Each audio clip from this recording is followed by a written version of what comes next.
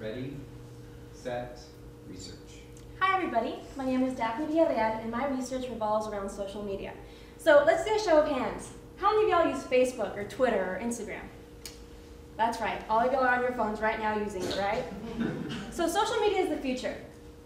Everybody uses it. We use it for communication, businesses use it to grow their sales, and now instructors are using it in their classrooms.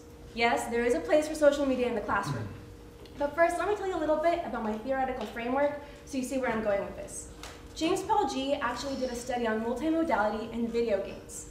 Kids nowadays are playing are hyperactive with video games, and they're using their controllers, they're watching their screens, they've got the headsets going, they're multitasking. And teachers are getting frustrated in the classroom trying to teach in the traditional manner. You can't do that anymore. We have to take the skills that students are learning through their video games and other activities and transfer that into the learning environment. So let me tell you a little bit about my research now that I told you I did my homework. I did a qualitative study, and I interviewed a couple of instructors from all ages, including middle school, high school, and college level. And I'm going to tell you a little bit about their best practices. So one instructor I actually interviewed, he's a college professor teaching freshman literature.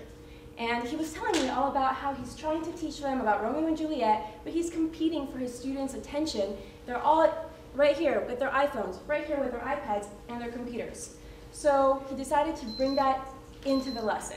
So while some students are trying to learn about Romeo and Juliet, he sees the kid who's trying to do his own Romeo action on the side, he decided to bring Twitter. What he does is he has all of his students set up a Twitter account at the beginning of the semester, and they learn to take notes. This way they learn how to take concise notes that actually will remind them of the main points of the lesson.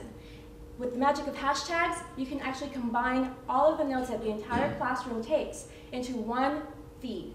So at the end of the semester, kids can just go back up and see, oh, hashtag Romeo and Juliet, and you see everything that everyone wrote up. That helps collaboration within the students, and it brings teamwork. Another professor that I interviewed told me about how she uses a Facebook page to have students and parents engaged. They hear about upcoming events, when the new STAR test is coming out, and helps foster peer-to-peer mentoring as students can discuss the homework assignments online. So you see, social media does have a place in the classroom, and we need to get on board while we can and find a way to engage all of our students and have the best environment for our students in the future. Thank you very much.